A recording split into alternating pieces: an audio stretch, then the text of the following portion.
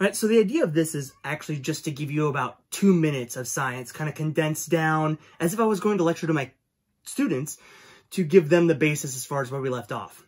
And one of the things that we were discussing at that point in time was genetics. And you can't really focus on genetics without talking specifically about, of course, the structure of DNA. I mean, everybody knows that it's a double helix that winds around itself. But whenever I was a kid, and I remember this vividly, of trying to picture in my mind what these things called histones were. And the way it was explained to me is that the histones were what the DNA wrapped itself around to be able to pack itself into the nucleus, considering the nucleus was so small. And there was so much DNA that it just wouldn't fit. And because it wouldn't fit, you needed these histones. And it didn't really make sense to me why you wouldn't always pack them like that. And why you would have all of this code that you couldn't actually do anything with. And it wasn't until I went through and started really understanding and taking a class in epigenetics that it all finally started to click with me. And I kind of think about it like this.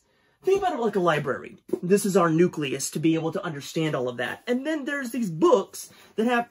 There's money. There's books that have all of this information. This is Carl Sagan's Dragons of Eden. To be able to read the code, the letters inside of DNA, the A's, T's, C's, and G's.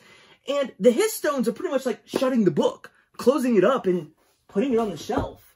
And if you put it on the shelf, the gene is silenced. You can't actually read it. I mean, think about it. As far as this goes, the methylation, which is a methyl tag that most of the silencing of the DNA is to put that on it, and then it's to wrap it tightly around these histones so it's packed and condensed. And if you had all of these books, every single one of them laid out in front of you, and trying to read them all at the same time, it's too much information. It's too much code packed into one place. You can't read it. And by doing that, it's too much expression of proteins.